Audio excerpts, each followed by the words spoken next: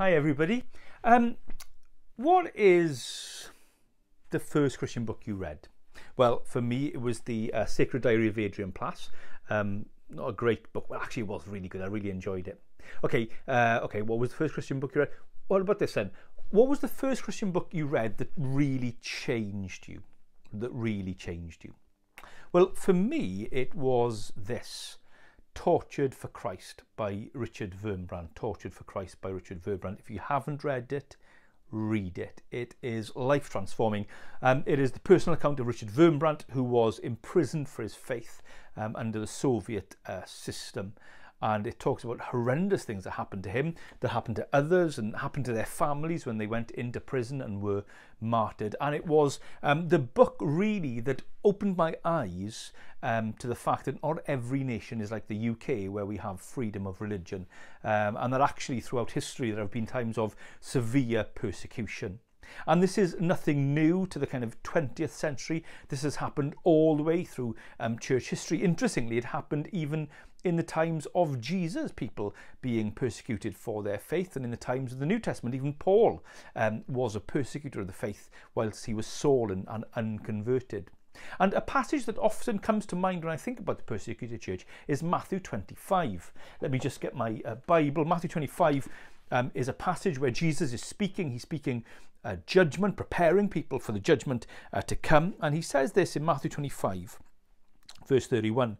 When the Son of Man comes in his glory, and all the angels with him, he will sit on his glorious throne. What a great day that will be. All the nations will be gathered before him, and he will separate the people one from another as a shepherd separates the sheep from the goats. He will put the sheep on his right and the goats on his left. Then the king will say to those on his right, "Come, you who are blessed by my Father, take your inheritance, the kingdom prepared for you since the creation of the world. For I was hungry, and you gave me something to eat. I was thirsty, and you gave me something to drink. I was a stranger, and you invited me in. I needed clothes, and you clothed me. I was ill, and you looked after me. I was in prison, and you came to visit me."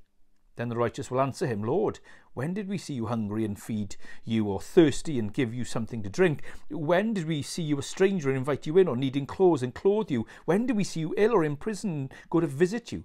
The king will reply, "Truly I tell you, whatever you did for one of the least of these brothers and sisters of mine, you did for me." Now, I think this passage is applied in lots of different ways. It's applied in terms of social action and helping people in poverty. It's applied in terms of loving other Christians. But I do think there is a particular application that was intended by Jesus when he talks about these little ones and those in prison, that actually these are people who are suffering for the faith. These are people who are being put in prison. And so it seems to me that in the heart of God, there is a special place for those who are persecuted. And actually, if you read the book of Revelation, you see that clearly. We see the prayers of the saints, of the martyrs, going up. We see those who have been slain for the faith, in a sense, in a special place in heaven. And surely that's right, isn't it? There's a sense in which when I get to heaven, I'm expecting to see others with greater crowns than mine, far greater crowns than mine. I think all of you will have far greater crowns than mine, because I get thanked for my faith all the time and have an easy life. But those that died in the killing fields of Cambodia, those who died in persecutions across the centuries, I think those who stood for the faith, didn't deny the Lord, they'll be up front, won't they, with their crowns. The Lord loves those who are martyred. The Lord loves the persecuted Christian, and we too should be praying for them. So today, let's pray for persecuted Christians. Now, below in the description, I'm going to put some links to some websites that you can go and you can find out more details and you can pray. But our heart should be praying for those who are being smashed or squeezed for the faith, and we should pray that the Lord would keep them even in those situations.